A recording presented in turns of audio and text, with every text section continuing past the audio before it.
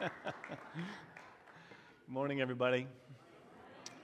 Hope you're well today. It's an honor to be with you as always. Welcome to those of you who are joining us online. I know there's a number of people who are doing so, and particularly because there's a lot of sicknesses happen, so we're glad that you're with us as well.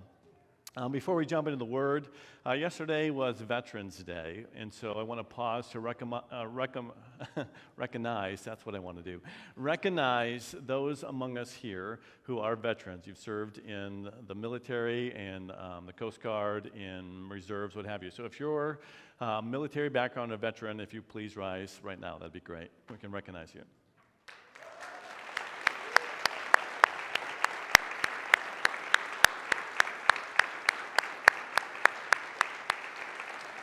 Okay.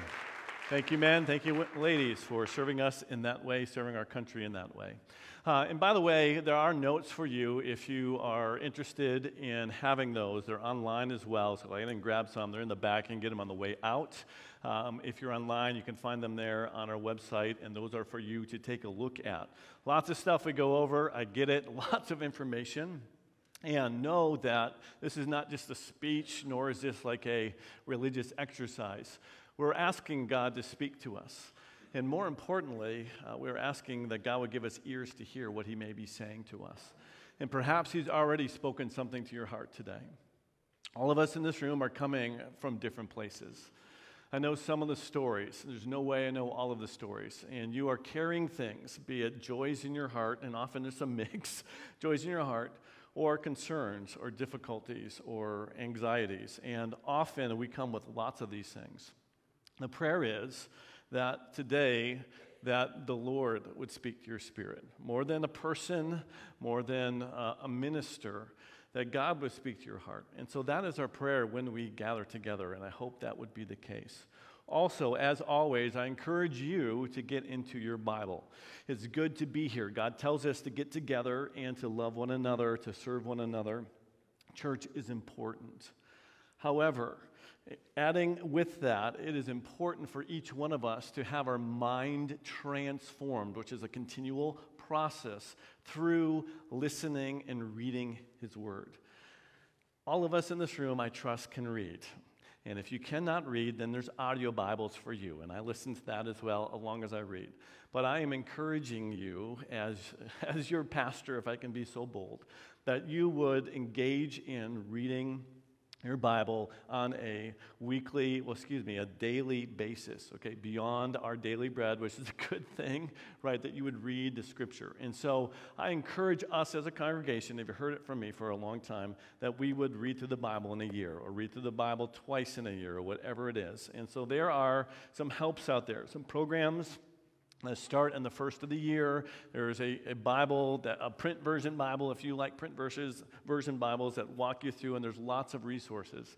I want you to start thinking about, hey, for the new year, which is coming up soon, what are you going to do that God would speak to you through his word? Because the more you know his word, the greater you're transformed into the image of your Son. You are strengthened, you are encouraged, you're given hope. Light bulbs come on. And so I'm asking you to do that and to think about that, okay? All right. Grab your Bible, okay? And there are Bibles in front of you, and pew Bibles there that if you don't have a Bible or you don't have it on your phone, open up to page 927 in the pew Bible. We're in John chapter 14. We're going to start with verse 15 to 30. And I'm going to ask Tom. Tom's going to pitch hit. Come on up here, Tom. He's going to read our passage for us. And as we read this passage, I want you to think about a few things, and these are going to be my points. I'm going to give it to you in front of the message. So Tom's going to read. Okay, as he reads, this is what I want you to look for. Number one, I want you to look for the times in which Jesus tells us to obey, okay? There's going to be love and obedience, and we're going to see this in the text. So if you have a Bible, underline it, or if you have an electronic version, just highlight it. Okay, so look for a time for the importance of obedience. That's our first point, by the way. So I want you to see in the text how often Jesus talks about that. Second, I want you to look for a promise that Jesus gives. Okay, what is the promise that he gives, and what else does he give to us? Okay, so there's a promise and there's a gift. So look as Tom is reading for us. Pay attention to the times in which Jesus says love and obedience, or how important that is. Second, what is the promise that he gives to us? Third, what's the gift that he gives to us?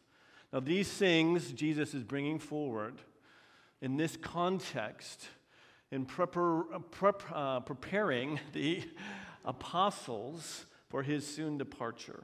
And so I want us to get in that mindset that Jesus declared to them, I'm leaving. He said to Peter, hey, your faith is going to fail. These guys are very anxious, probably knots in their stomach, like something horrible is going to happen. And he's preparing them so that their hearts wouldn't be troubled, that they would recognize that he indeed is the sovereign Lord, even though he is going to give himself over to be tortured and crucified, and what's going to happen. So in preparing them, he's preparing us, right, for difficulties that may be coming, or you're in them now, to help us go through those things well. And some of you are like, well, I'm 95, and I've already been through a lot of things. You have. But there's still more things, okay? And God gives us, Christ gives us things that help us. And so he's preparing them as he's preparing us. So Tom, go ahead and read the passage for us, and then we're going to come back and go through it. If you love me, keep my commands, and I will ask the Father, and he will give you another advocate to help you and be with you forever, the Spirit of truth. The world cannot accept him because it neither sees him nor knows him. But you know him, for he lives with you and will be in you. I will not leave you as orphans. I will come to you. Before long, the world will not see me anymore, but you will see me. Because I live, you also will live. On that day, you will realize that I am in my Father, and you are in me, and I am in you. Whoever has my commands and keeps them is the one who loves me. The one who loves me will be loved by my Father, and I too will love them and show myself to them. Then Judas, not Judas Iscariot, said, But Lord, why do you intend to show yourself to us and not to the world? Jesus replied, Anyone who loves me will obey my teaching. My Father will love them and will come to them and make our home with them. Anyone who does not love me will not obey my teaching. These words you hear are not my own. They belong to the Father who sent me. All this I have spoken while still with you. But the Advocate, the Holy Spirit, whom the Father will send in my name, will teach you all things and remind you of everything I have said to you. Peace I leave with you. My peace I give you. I do not give to you as the world gives. Do not let your hearts be troubled, and do not be afraid. You heard me saying, I am going away, and I am coming back to you. If you loved me, you would be glad that I am going to the Father, for the Father is greater than I. I have told you now before it happens, so that when it does happen, you will believe. I will not say much more to you, for the prince of this world is coming. He has no hold over me, but he comes so that the world may learn that I love the Father and do exactly what my Father has commanded me. Come now, let us leave. Thank you, Tom. That was great. Tom, by the way, is one of our shepherds. He helps to pastor our congregation. He and his family are one of God's gifts to us, along with so many others. First point, the importance of obedience. Hopefully you saw in this text what Jesus was saying. Now, again, get it in context, okay? This isn't, I know you're going through hard things and it's going to be difficult for you, just like chill out for a while, just kind of coast, right? Often that's what we think of when we're thinking, well, life is really hard right now, so therefore I'm going to just kind of check out of the church, or I'm going to check out of doing my devotions, I'm just going to kind of check out of life so that I can deal with my own things. Jesus' direction, command to us is exactly opposite of that. He says, now that you're in difficulty and things are not exactly how you want them to be, and it's super hard for you right now, right? He did warn us that in this life you will have trouble, right? It's not a promise most people claim. Thank you, Jesus, I'm claiming that, right? They claim the other ones. But he tells us because he's a good shepherd, right? He doesn't paint, it's all going to be roses and sunshine and desserts, right? He says there will be those things mixed into things that are difficult for you. And he doesn't keep us from difficulty. Now, sometimes he says, you know what, we're going to go around this. Sometimes he says, I'm going to be with you in this thing. And there are reasons for it. And even in this, there's difficulty. He says, okay, so you're going through something right now, right?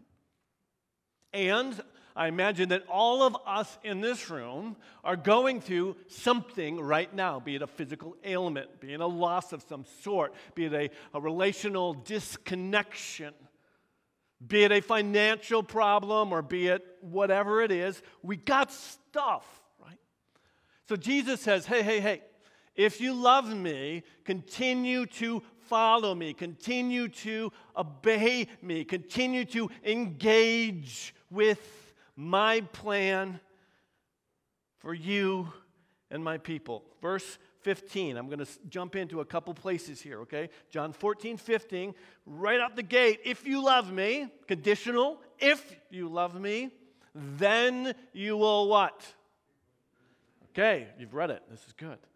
If you love me, then you will obey my commands. So how do we know if people indeed love Jesus? They obey Jesus' command, right? Is it easier what's easier?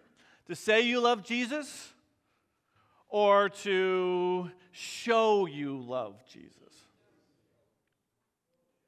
It's easier to say it. Talk is what? Cheap. I can say I love you, right? But if I don't show you love, do I really love you? Thank you. No. Right? So we have to ask ourselves, and Jesus says, hey, guys, if you love me, okay, by the way, Jesus' love language is obedience, by the way, right? If you love me, love being the motivation, right? Not to earn something, not out of legalism, not out of I have to, but I get to follow you because I love you. It first starts in our heart, a love of Christ. And if you love him, then you will obey his commands. And so, if you say, well, I love him, then you say, well, wait a second. Well, what did Jesus command, right? Have you thought about it? What has he commanded? I just did a quick study just in John, right? You say, oh, I have to memorize all this stuff. You really don't. There's a few things that you do have to remember, okay? And so here's just a quick look at John, and I want you to look at or gravitate towards at least one or two of these, okay? Here they are on the screen. Jesus said in John 1, receive me. That's the first thing. Just receiving or believing in Christ. This was a command of his, right? Follow me is the next one, right? He commanded those who received him, who believed in him, to follow him. There's a connection between the two. Not just saying a prayer and going on your merry way. It's believing that is evidenced in following. So receive me, follow me, believe in the light, he said. Here's one that we looked at a few weeks ago. Wash one another's feet. That was a command. This is serve each other. He says, do not let your hearts be troubled. Do you remember that? It's a command, by the way. We have responsibility over our own heart, which is hard. He told us to love one another. Receive, follow, believe, serve, guard your heart, love. Again, this is John 14. Believe in God. Again, believe in me. We're going to see this next week. Abide in me. Ask whatever you wish. Abide in my love. Again, receive the Holy Spirit. Okay? So, if we love Jesus, we will obey his commands. And his commands, at least in the book of John, are fairly simple. We're to receive him. We are to believe him. We're to follow him. Abide, that is, be connected to him. And again, we're going to hear about that next week as Jim brings our word next week. Connect to him. And in our connection, we ask him to give us what we need to do what he asks us to do, to love one another and to serve one another. So that means in the midst of, hear me, okay? Because you're going through something difficult, it's time to engage and continue to be engaged. You're hurting, so guess what? Go and minister to someone who is hurting, right? On your way, as you are ministering to others, the Lord will minister to you. I'm telling you, this is how it works, right? Instead of just sitting and saying, oh, woe is me, it's so hard, I wish someone would have paid attention to me, this is what I'm asking you to do. So you know what? I'm really hurting right now. Do unto others as you would have them do unto you. God, where is someone? Will you show me someone who is going through something similar so I can minister to them? And as you minister to somebody, God will minister through you and to you. I have found this to be true time and time again. If you're depressed, you don't want to talk to somebody, guess what? It's time to talk to somebody. You find someone else who's probably depressed and minister to them what you would like to hear yourself, and guess what? You both will get some healing and help. Right? So often I see people just draw away. Right? It's hard, so I'm going to draw away. What's going to help you is the exact opposite. Because it's hard, draw together. Right? You see this, right? And so, if we love him, we will obey his commands, which means to serve, to love, to abide, to believe. And Jesus goes on in this passage, again, telling his disciples and then communicating the same to us. In verse 23, Jesus replied to them, anyone who loves me will again obey my teaching, emphasizing it again. Now, then he adds on and says, if you love me and you obey my teaching, then my Father will love them. And we, Father and Son, will come to them and Holy Spirit and make our home with them in the end and now. Anyone who does not love me will not obey my teaching. Do you see that love of God is always firmly connected to obedience to God? And you cannot have one without the other. Not truly, right? And so Jesus is making this clear and saying, hey, listen to me. If you love me, you obey me. The commands are not difficult. He gives us the Spirit to help us. He will live in us, and we will live in him. The Father will love us. But if you say that you love him, then you must obey his teaching. This is how we know if people are in Christ. Now, the third time, and he emphasizes this same point 3 times. I'm looking at my chart here. If you love me, keep my commands. Verse 14, whoever has my commands and keeps them is the one who loves me. I skipped over that. Okay. The one who loves me will be loved by my Father. I too will love them and show myself to them. I did talk about that. Okay, next, in verse 23. Anyone who loves me will obey my teachings. My Father will love them, and we will come to them, make our home in them. Anyone who does not love me will not obey my teaching. Okay, lastly, 1 John, by the way. So we have this in John. John, the apostle, wrote the Gospel of John. He also wrote 1st, 2nd, and 3rd John. He also wrote, by the way, the book of Revelation. And he said this in 1 John, summing up this command of Jesus. 1 John chapter 2, verse 3 through 6. He says, we know that we have come to know him. This is writing to the church, if we keep his commands. Now, whoever says, I know him, but does not do what he commands, is a what? Liar. Woo.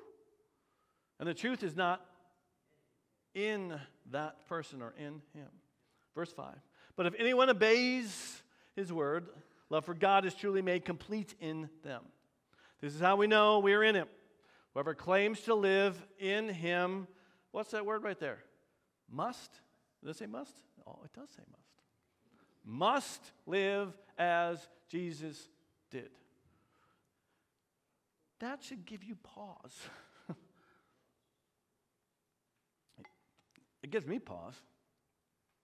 Are you kidding me? I am not as selfless as Jesus is. Sometimes I am a selfish snob. Right? Maybe not be you, but it's me sometimes. I admit it. It's wrong. I repent of it. Right? Live like Jesus did. Must? How can you do that? Here's the deal. You can't do it in your own strength.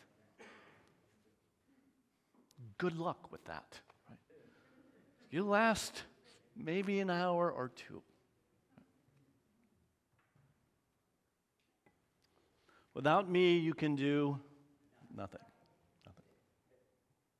However, those who abide in Christ, and Christ abides in you by his Holy Spirit, empowers us, strengthens us, convicts us, conforms us, reminds us, helps us to do these things. God helps us. And so if you love Christ, it means you want to become like Christ. In order to become like Christ, you be a disciple of that person. People know this is true when they have superstars, right? They want to become like LeBron James, right? If you don't know who he is, he's a basketball person. Or, who else should I put out there? Taylor Swift? Y'all got issues. Just kidding. If you want to become like somebody, right, if you look up to them, what do you do? You read about them. You follow them on whatever, Instagram or TikTok, whatever that is. Or whatever. You read about them, you study them, you find things out. You see a basketball player, they start acting like LeBron, or they try to dribble like him, or dunk like him, or move like him, or all this stuff. The point is this: if you want to become like something, you have to follow that thing, know that thing. If you want to become like Christ, it's the same. It's the same. And so people say, hey, I love you, I want to become like you, then we get to follow him. Right? And if people say, hey, I love Jesus, right? Okay? Do you treasure Jesus? Do you treasure him more than anything or anybody else? Have you given your life to following him? And do you follow his commands? Right? A better question for us to ask each other and to ask people is not, do you believe in Jesus? The better question is, do you follow Jesus' commands? How many people would rise to that standard? Right? Again, it's easier to say in our society, of course I love Jesus. We went and asked people on the street, hey, do you love Jesus? Most people, not everybody, most people will say, yeah. All right? But if you ask them, hey, do you follow Jesus' commands? What will people say? What commands? Or, I try, which is good. So in the midst of heartache, in the midst of difficulty, in the midst of all of these things, continue to follow and love Christ. Okay.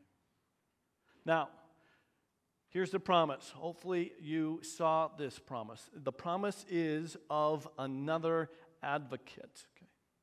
So Jesus says, obey, right? And he promises us another advocate. Right?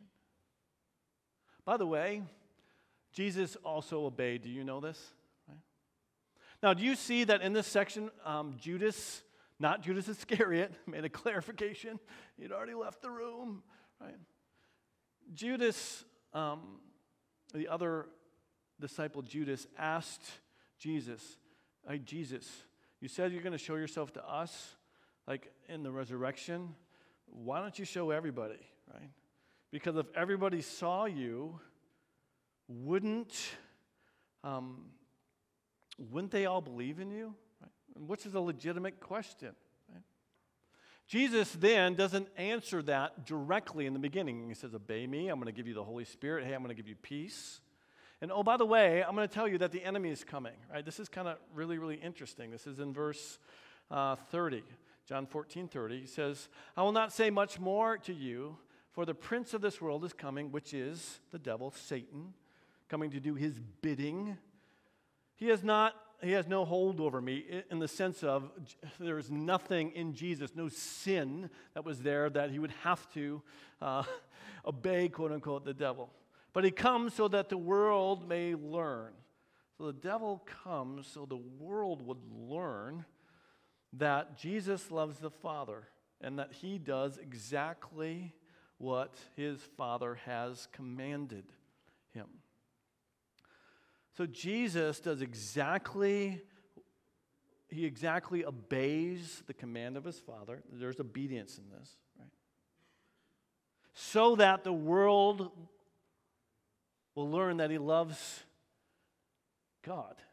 So Jesus then is showing the world who he is on the cross. The world's going to see me on the cross, obeying my Father, even in the midst of the enemy coming, which helps us then when the devil comes after you, and yes, there is a devil, and yes, he comes after us because we love God. When this happens, this is an opportunity for us to overcome. It's an opportunity for us to continue to obey Jesus in the midst of even spiritual attack. Do you understand that? Okay. Jesus is saying that I'm going to show the world who I am on the cross, but if you want to see me in my resurrected form, I'm showing myself to those who believe.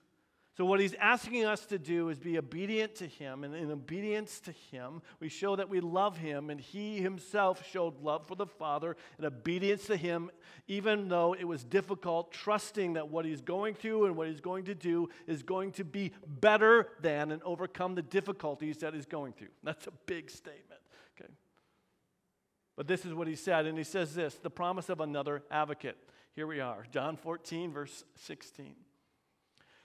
Jesus told them, I will ask the Father, and he will give you another advocate to help you and be with you forever. So we have to ask ourselves, well, who's the first advocate? Guess who it is? Jesus, right? God sent Christ as an advocate. This is someone who supports us, someone who defends us. Okay? Christ supports us in the sense of taking our place, standing in the gap in our place, taking the wrath of God and our sin on ourselves so that we can become the righteousness of God, okay? And he sustains us and supports us, showing us the way, encouraging us, advocating for us to God. Jesus sent another advocate. He's the first advocate. This is 1 John chapter 2, verse 1. Dear children, I write to you so that you will not sin. But if anyone does sin, we have an advocate with the Father. Who is it? Jesus Christ. The what?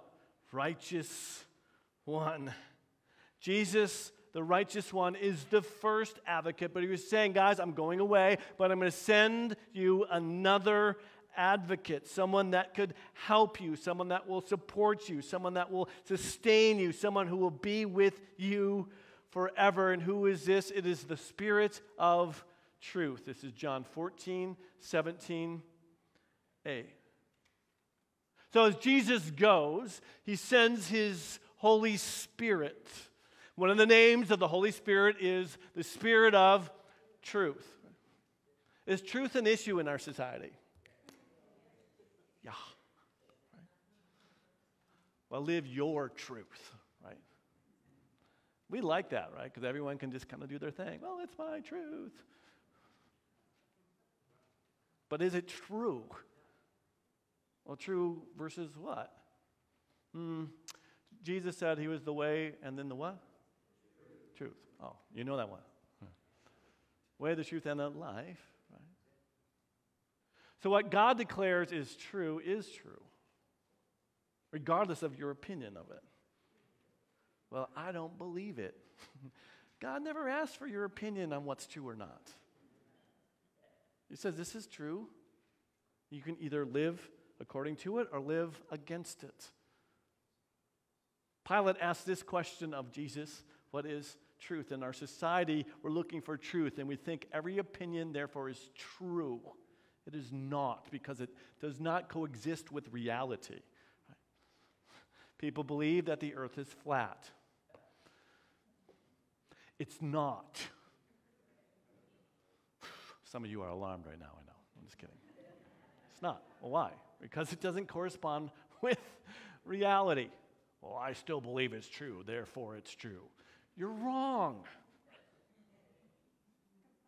You are not the author of truth. Jesus is. God is. And so the Spirit of truth helps us to know what the truth is. Truth about God. Truth about ourselves. Truth about our planet.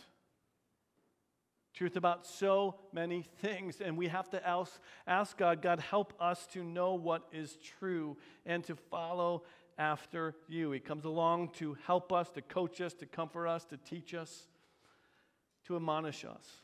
And Jesus continues in 14:17. He says, now, the world cannot accept him, that's the Holy Spirit, because it neither sees him nor knows him. But you know him, and he lives with you and will be in you. I have not left you as orphans. I will come to you, but before long, the world will not see me anymore, but you'll see me. Because I live, you also will live. And on that day, you will realize that I am in the Father, and you are in me, and I am in you. So the world cannot accept the Spirit of truth or the Holy Spirit. Why is that? Well, because in order to receive the Holy Spirit, we first must believe in Christ. We say amen to that, right? The Holy Spirit then comes into us, okay, transforms us, gives us a new identity. That's the deal about baptism. It is an outward symbol of an inward condition that we're dead with Christ, we're raised new with Christ. Even though we still have a sin nature to deal with that is dying, we're asked to put to death that thing. We become new, and the Holy Spirit makes us new and lives in us and encourages us and helps us. You do not receive the Holy Spirit without believing in Christ. And so the world cannot see him. They don't know him, but this is the gift to those who believe. Aren't you glad that Christ didn't leave and then said, all right, good luck, all y'all, right? He doesn't leave us as, here's the word, orphans. Those who have no one to protect them, no one to guide them, no one to care for them, no one to watch over them. He says, I'm not leaving you like that, but I'm giving you an advocate. I'm giving you someone who will lead you and guide you and empower you and protect you and help you. Receive this, right? This is what I'm giving you. Verse 26, but the advocate, the Holy Spirit, whom the Father will send in my name, will teach you all things and will remind you of everything I have said to you. My wife has a mentor. Her name is Arlene. She's been in her life for a long time. She's probably since she was 16, and now she's in a nursing home. She has Lewy body dementia, which is a horrible form of dementia. And we saw her digress, and she's there in a nursing home even right now. And when she was having her hallucinations, it was very, very difficult. And then sometimes she would come to her senses. And her number one prayer, this is our number one prayer. This is Arlene. She said, I don't want to deny my Lord and Savior Jesus Christ. Pray for me, Gretchen. Pray for me, Dave. That even in the midst of going through this disease, that I won't forget my Savior. And even as she's sitting there, and sometimes she comes lucid, we play a Christian song, and she confesses the Lord Jesus Christ. The Holy Spirit is working in her to remind her of the truth that is in Christ Jesus. The Holy Spirit will help you, remind you, and teach you, illuminating the Scripture so that we can understand it. Right? Do we still need teachers? We surely do. We need people to help us, but the Holy Spirit is the one who is working. He gives us His Holy Spirit. Ask, seek, follow, trust. Lastly is this, the gift of peace. He gives us the gift of peace. This is John 14:27. He said this, peace I leave with you, my peace I give you. Can you say amen to that right there? Amen. The world has a lack of peace. He continues and says, I do not give to you as the world gives. Do not let your hearts be troubled. And do not be afraid. Are there things in the world that are frightening? There are things in your world that frighten you. What if I can no longer work?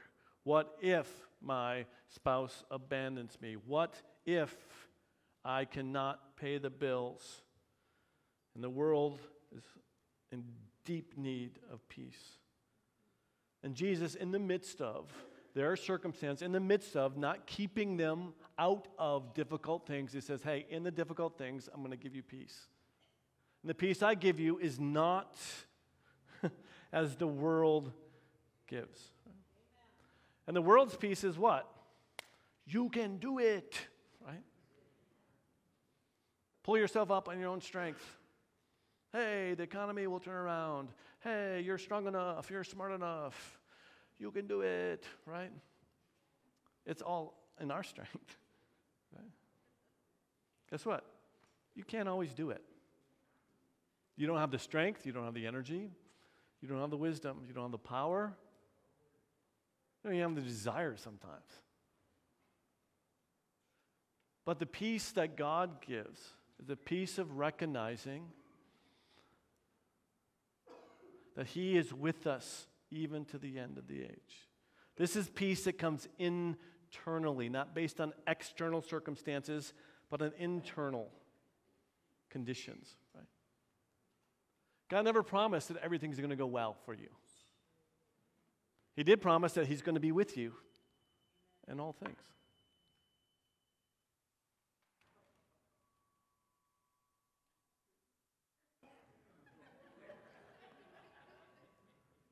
Is that everybody's phone or just one phone? One phone. It's all right. Phones happen.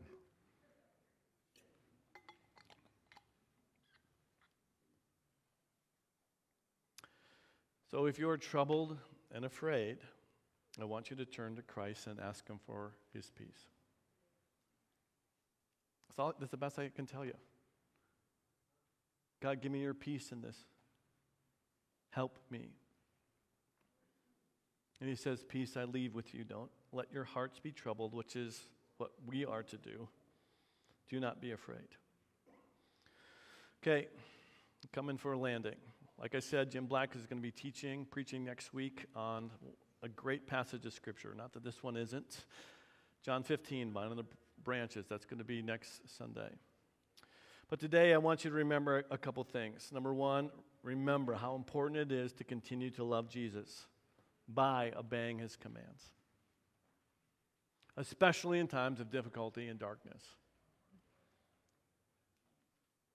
I want you to know that he is with you by his Spirit of truth. He is supporting and he's defending you. And you are not alone. Know that Jesus has given us his gift of peace, so let your mind focus on this promise of what is to come. By the way, your ending is secure, and he will be with you even to the very end of the age. And there are times in which we need to pray for one another. We need to pray for one another a lot. And over here, every Sunday, there's people that are designated. They're there to pray for you. Okay? I want to encourage you to do that. I want to encourage you to pray for each other, even where we sit, because at times we need help. And this is what we're asked to do, to pray for one another, to love one another. I encourage you to do that. So I'm going to pray for us. I'm going to close in prayer, and then we'll close with a song after that. So let's pray.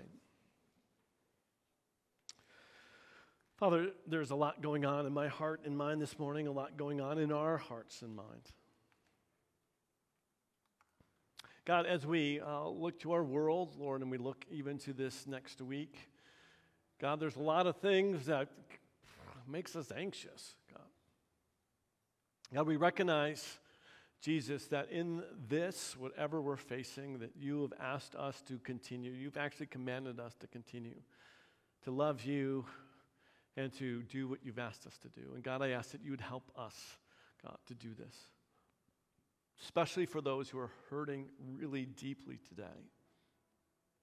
I ask in their obedience and out of love of you, God, I know that you're going to minister to them in it. Thank you for doing that. God, I pray for those who are afraid, God, lacking peace. There's a wringing of hands, so to speak, and a definite knot in the heart or in the stomach. God, I ask that you administer peace to those folks.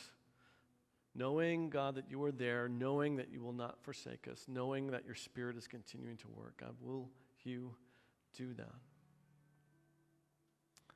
And Jesus, I ask that you help us to see you and to follow your Holy Spirit. We're grateful that you have given us him to be with us, to live in us, as we continue to look to follow after you.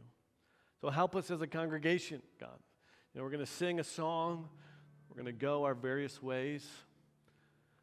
God, I ask in that, Lord, that we would see you and that we'd represent you, God, and you would work in us for your glory. In Jesus' name, amen.